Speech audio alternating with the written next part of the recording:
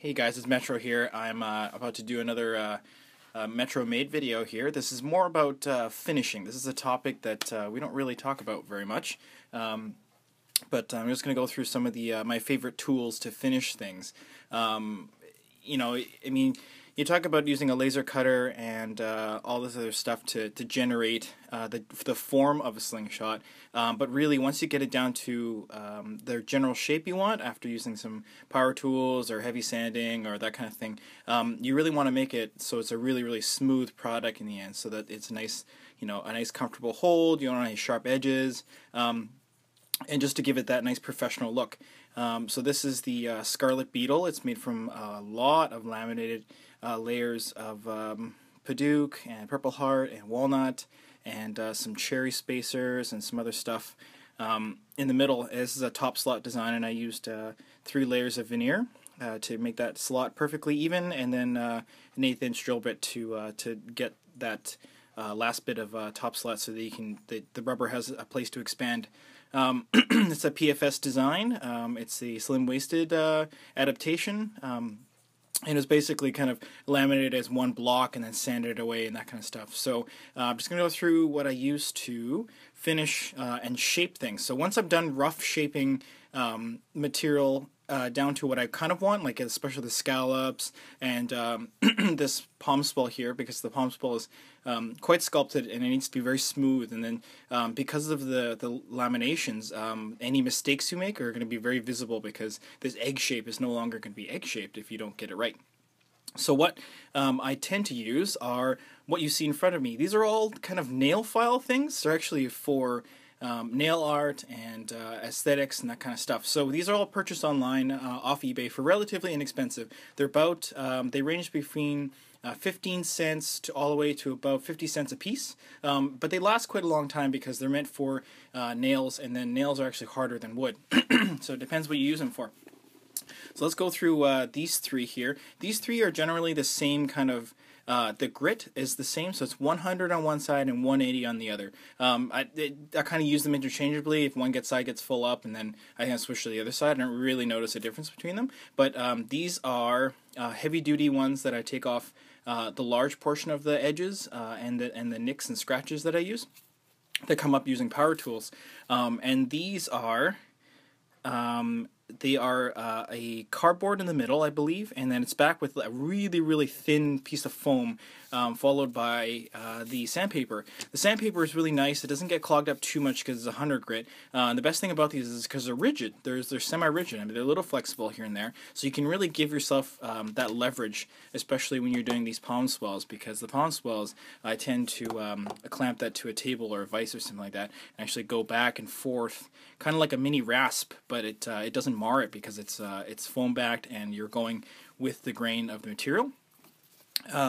So these ones I just got in new. I saw there's a couple different shapes of these, as you can see, but really they're being so cheap. You buy them like 50 at a time, and then they're only like 15 cents or like a quarter each, and they last a couple slingshots. So it's really worth the investment of having a bunch of these on your rack.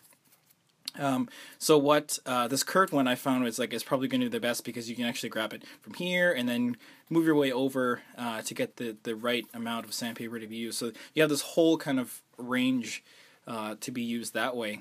And then this shape is really nice because you can get into the corners going this way, and the same thing with this one. So if you're getting into those tight corners that kind of way, and this one is it's a really nice having a nice square thing. If you're doing like an edge or something like that, it's really nice to have that right angle.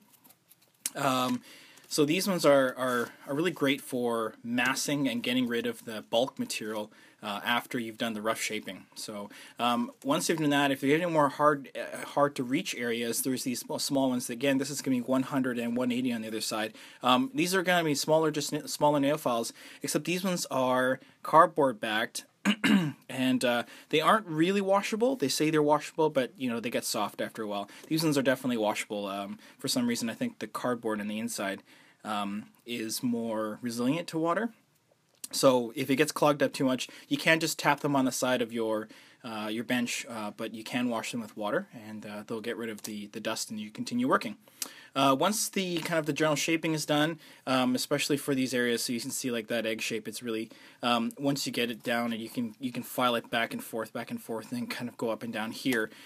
It helps to see the mass come through. And once that's done, I switch over to foam blocks.